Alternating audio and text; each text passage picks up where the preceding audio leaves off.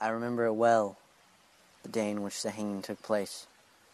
The forest, the river, the slight chill of the wind, the troopers that carried out the command. It all happened so perfectly.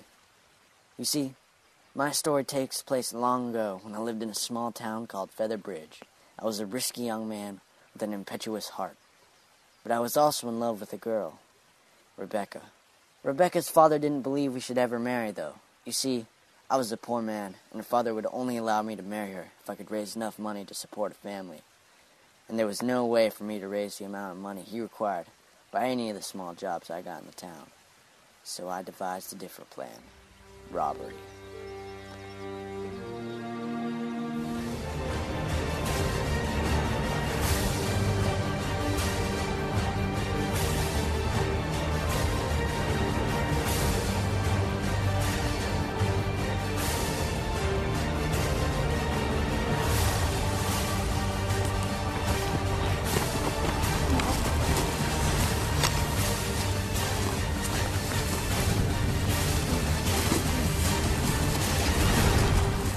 Hey, stop! I know who you are! Though the plan worked for a while, I was eventually discovered and had to flee town before they found me.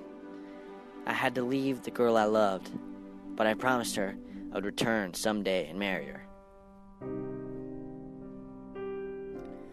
4 long years passed, during which I joined the Union Army.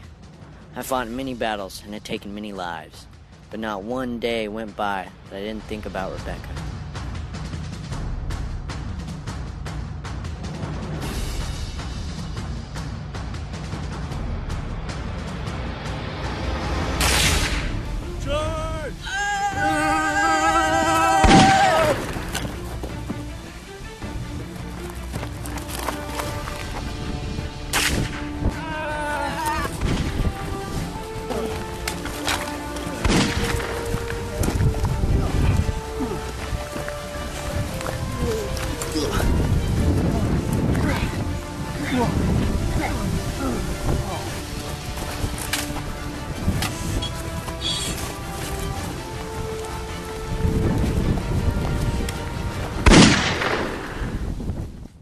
Finally, I worked up the courage to go back home. No one would recognize me, and I could finally marry Rebecca. When I got back home, she was there all right, but she wasn't single anymore.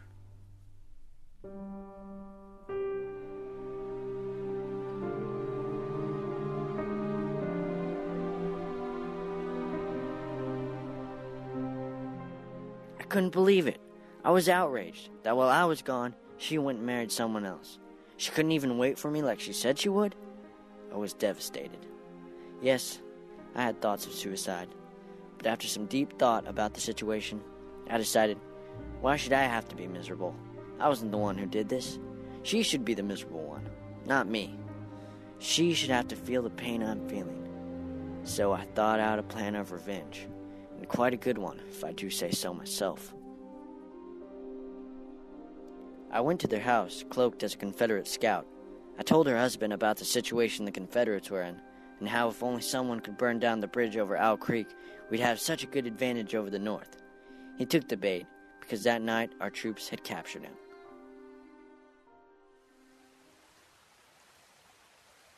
The next morning was the day of vengeance. He was set to be hung at Owl Creek Bridge.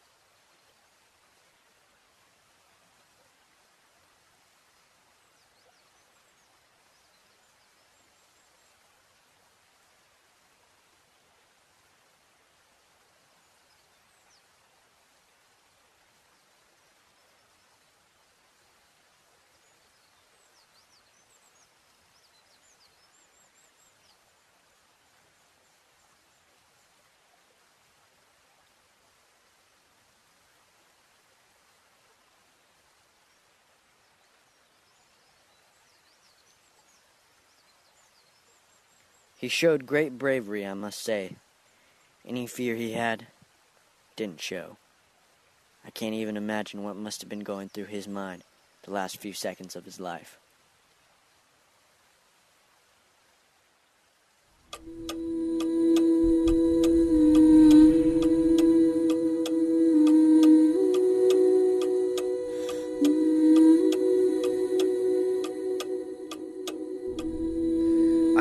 I gotta get away. I must get back to Rebecca.